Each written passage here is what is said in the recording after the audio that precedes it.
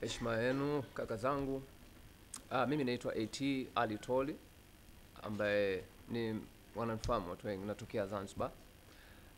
Moja ya kitu ambacho nimefurahi sana katika maisha yangu na nitaendelea kufurahi kuona watu ambao walitengeneza njia ya muungano mzuri nao tunawapa heshima. Ni vizuri kuwaheshimu kila siku.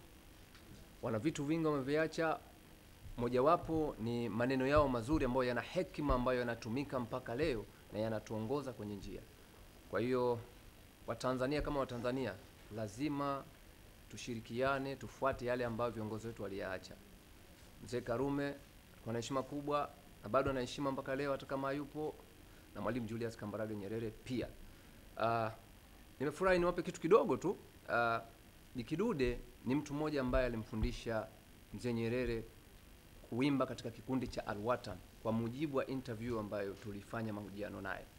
Kikundi cha Al-Watan kilianzishwa na kina Mzee Idi Farhani na nafikiri makazi yake alikuwa ni maeneo ya Bagamoyo. Kwa hiyo Sanaa pia mzee alikuwa nayo, kwa hiyo na mimi nashiriki kwa kile ambacho alikileta, tumekipata na tutakifanyia kazi. Mungu aibariki Tanzania, awabariki na viongozi wetu. Kutoa swaga kidogo Kesho kidogo tu.